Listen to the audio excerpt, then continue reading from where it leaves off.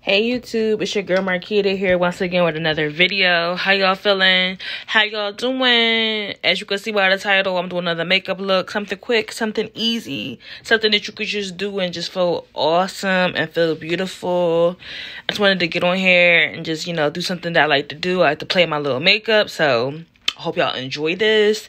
Hope everybody had a great Valentine's Day. I hope everybody's having an awesome week. I hope everybody's having an awesome year. We gonna do this. All right, y'all. Enjoy the video.